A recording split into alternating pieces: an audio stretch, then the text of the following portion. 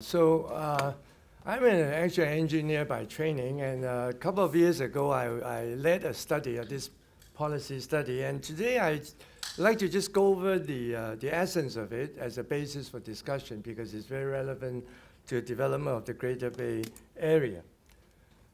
Now, let me just see if I can. I have a copy of this for those of you who would like to have a look at the end. But basically, it's the first cross-border independent study conducted by the Institute of Public Policy, HKUST, in collaboration with the Chinese Academy of Engineering and the Hong Kong Academy of Engineering Sciences. And it seems strange that Hong Kong really doesn't have, when we conduct this study, it doesn't really have a policy on INT. And in the past couple of years, things have been moving at a very rapid pace.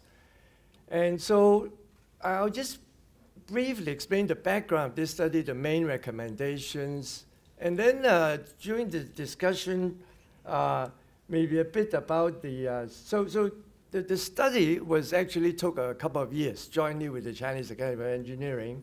And then in May 2017, there was a forum, an open forum, where a lot of the findings were finalized.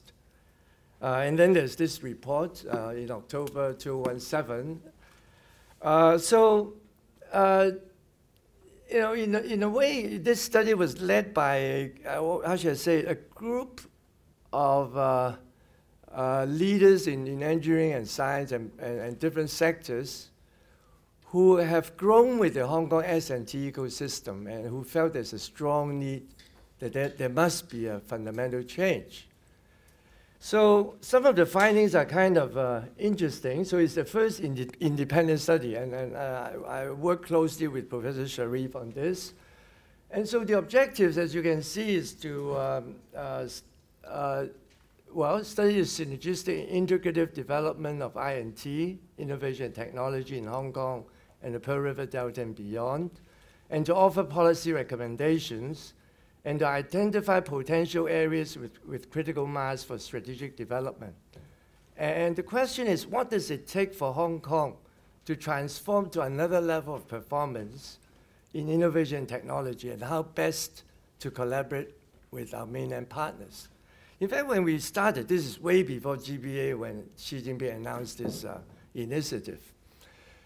The Chinese Academy of Engineering actually asked the question, what technology does Hong Kong really have that we can commercialize? In fact, it seems they don't know anything about what Hong Kong has to offer, and vice versa. So really, there's a lack of communication, and as I said, there's, up to this point, no independent, joint, cross-border study. I mean, the think tanks, our Hong Kong Foundation, so has previous studies, but it's more from the Hong Kong point of view.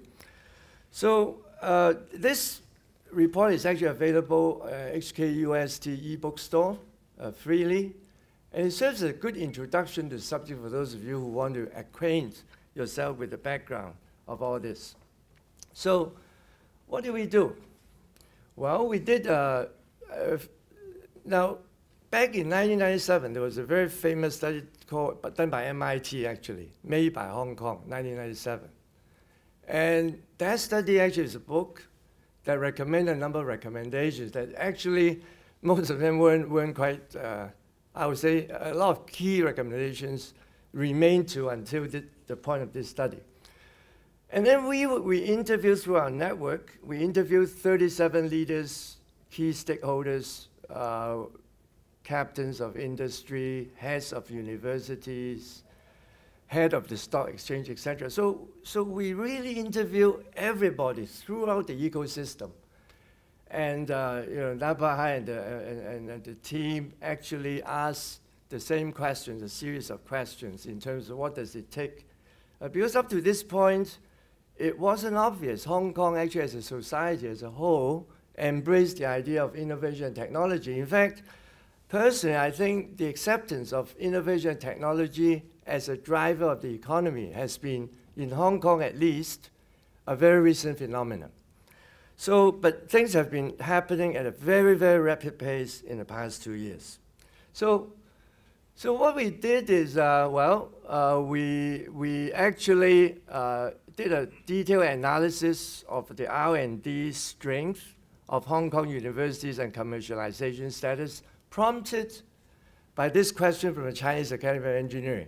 Because in our interviews, it actually struck us that even our industrialists, very leaders in society, are not aware of the strength of our local universities in terms of the ability, the potential to tap innovation technology.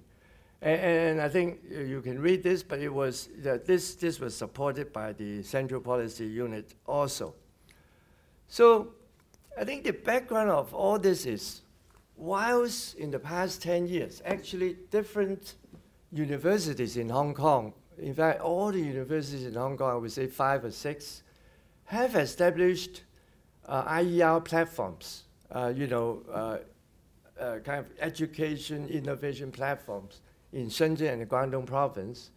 And over the 10 years, I mean, you can read the numbers. I mean, many projects have been conducted and so on. Up to this point, this is 3 years ago. And yet, we don't really have a policy, a kind of integrated policy to facilitate this. And so there are a lot of bottlenecks in terms of the flow of talents, in terms of the flow of capital, in terms of flow of research money at the time of this study. So there were a lot of bottlenecks and so on. So we did some major findings through this study. And I think, to me, the most important finding is the first one, is that there is a consensus among the society, because innovation technology is not just government, not just university, not just industry. It's a whole society thing.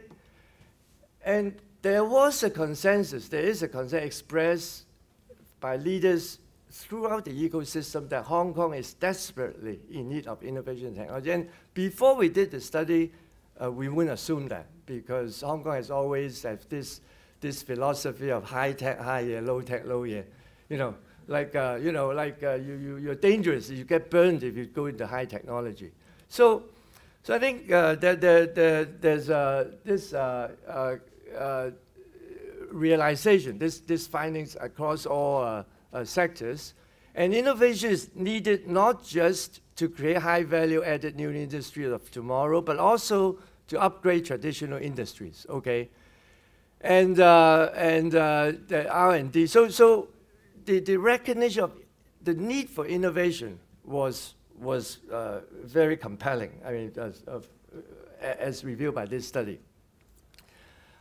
Another point that as we were doing this study, Hong Kong is still always kind of saying that we are the super connector. But if you look at the reality, where rapidly we are, in fact, a lot of members of our team would argue Hong Kong is super connected no more. And really, we really have to face the reality and really have to, because without a coherent policy and real commitment, Hong Kong is left further and further behind other parts of the region, okay? And we leave ourselves to be marginalized. I think, so that was a very loud and clear from the, and how to maintain Hong Kong's competitive advantages and position, how to develop I&T synergistically with GBA, which is the title of this study, is a very important kind of thing. Now, if you look at Hong Kong in the past 20, 30 years, really, in terms of innovation technology, the only really outstanding change since the MIT 1997 report is really the emergence of internationally recognized universities. Whether it's world-class or not depends on the, but at least internationally recognized universities. And this is a fact that a lot of people are not, at least in different sectors of society, are not actually very familiar with, I would say. And throughout this study, we've collated 38 success stories of R&D and commercialization from the 5 or 6 universities. And to qualify on a list, it has to have real innovation, won international prizes, prestigious international prizes, and also commercialized. So this is just a slice. And in fact, if you look up on the web, this report, it has a, so That's why in one place you see, in fact, Hong Kong has a lot to be proud of. So now, whilst as we were doing this study, whilst we don't really have any policy, but in the eyes of the Shenzhen government, things have been changing in the past 10, 15 years gradually. And to see this, you see these statistics. Actually, Hong Kong University have established, as I said, the IER basis in Shenzhen with 400 million investment. This is kind of independent from the government. And 40% of the, 65% of the nice, very prestigious projects, and 40% of the kind of government level projects are actually led by Hong Kong academics. So although Shenzhen, when it started with, didn't really have any universities, so to speak, they have virtual universities, they attract people with policy. And you see that with that, they also, a lot of our professors have startup companies like Google, DJI, etc. in Shenzhen. And so regardless of the policy, people, different local academics and universities have been, active in the development without a policy. So the idea is Hong Kong urgently needs a coherent long-term policy for integrative I&T development, and basically there's an inadequate development. There's a need for rejuvenation of the I&T policy. And what's more important, there's an outcry if you interview the industry, if you interview different sectors, there's an outcry for commitment from the very top. And this is at that time of the study about 2 to 3 years ago. So this is and there's also some comments on the ineffective use of inadequate. The research funding is inadequate, but it's also ineffectively used. And so there's a lot of these recommendations. So I think I will, in view of the time, I will just give a summary of the. I will just give a summary of the major recommendations rather than go through it point by point. I had intended to go through it point by point. So basically the policy recommendation is this. Government leadership at the highest level is necessary to rejuvenate I&D development. And I would say most of the recommendations resonate with the government. Professional and technical expertise necessary in government decision-making, that remains to be seen how to act on it. But support for technology innovation, enhancement of recognition for I&T contribution, nurturing of human resources and talents in I&T, and the identification of strategic areas for collaboration in Hong Kong and the Greater Bay Area, and the development of integrative collaboration. So actually, we did, I want to go back a little bit. Through this study, we did actually forwarded through the Chinese Academy of Engineering a proposal to the central government, and the different stakeholders also submitted recommendations. But beyond this study, actually, we've seen things happening at a very rapid pace. And one, of course, is this study was actually formally released, although it was dated October 2017, but it was March 2018. And it was in May last year that Xi Jinping actually had this policy directive to encourage the incorporation of S&T talents in Hong Kong into all phases of the S&T ecosystem in China. So that was a very big, after that things changed. And of course, Hong Kong government, if you see the recent budget, instead of 0.74%, it's very bold, double the R&D investment, double. We recommended 3%, but it's just double the budget in 5 years. And this is, well, there are many initiatives. Double the basic research funding, 16 billion for revamping the research infrastructure, identification of AI and robotics and healthcare as 2 clusters, innovation of clusters, etc. And also, I would say the postdoc fellowship and so to encourage the young to provide employment for the young and tax incentives for the industry. So these are all actually kind of, if you can, at least this factually, this is what happened in the past year.